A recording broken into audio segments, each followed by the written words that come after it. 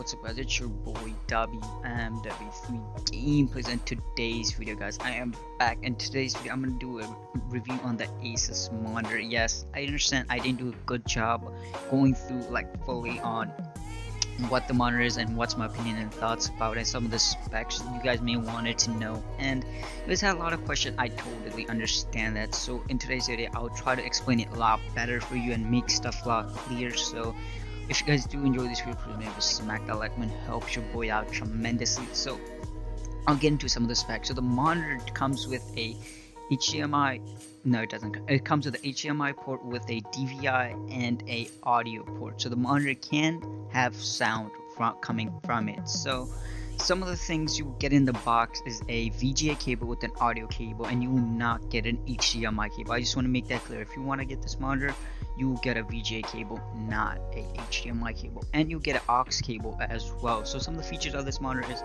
native resolution Full HD, it's 1920 by 1080, the aspect ratio is 16.9. It has a anti-glare screen coating as well.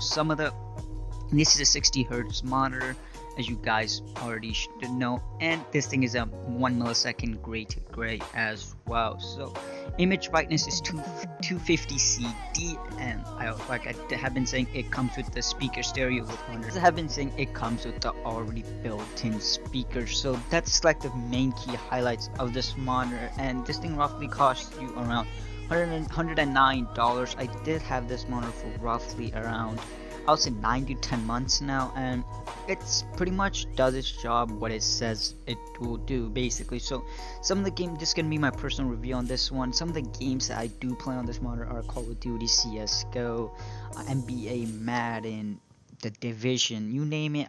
Overwatch, I play those games on this monitor. I mean, this thing does its job what it says it's gonna do. So why initially in 10 months before, 10 months ago, why I bought this monitor was to pretty much get a good affordable monitor that could play my games on 1080p. That's pretty much what we all want our monitors to do. That's what all of us want basically. So when I first saw this monitor, it was roughly on $110, kind of skeptical if I should buy it or not. And let me get this off, I had a BenQ that broke. That's the only reason I bought this monitor. So I was expecting a lot from it, but when I got it for $109, I unboxed it and it was good to go, and it was pretty good. So almost 9 to 10 months, I could personally say this monitor does its job. If you guys are looking for something cheap, affordable, 1080p, go ahead with this monitor. I personally like it. I don't have an issue. I haven't had an issue with it, like dead pixels or none of that stuff like that you guys may be concerned with. Yeah, I also did see a Chinese monitor that was better than this for roughly around $150 on eBay.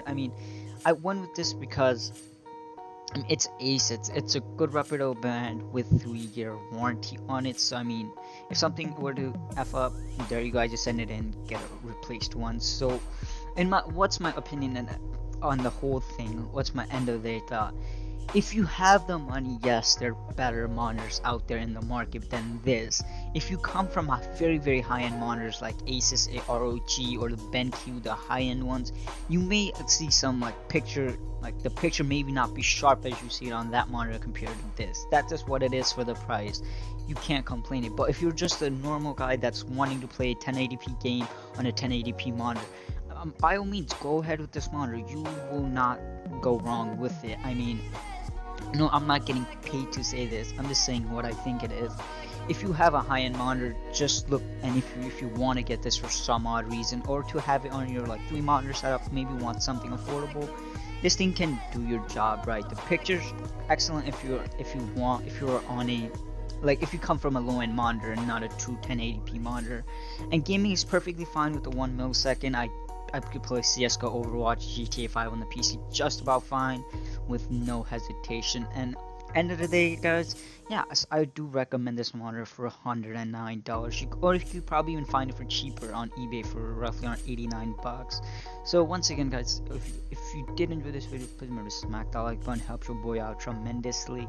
And hope I could answer some questions. If you guys have some questions, leave them down in the description. I'll try to answer much as I can possibly answer. And yeah, I once again want to say I'm sorry for that it wasn't the best video I put out on the review of this monitor. Hope I could clear that up with this video. If I wasn't clear, and tell me why I wasn't clear in the description. Tell me some questions that you may have with this monitor. So yeah, I highly recommend if you want to get something affordable. If you have little more money in your pocket, there's better options out there than this. And if you want to save money, go ahead with this monitor. You will be fine.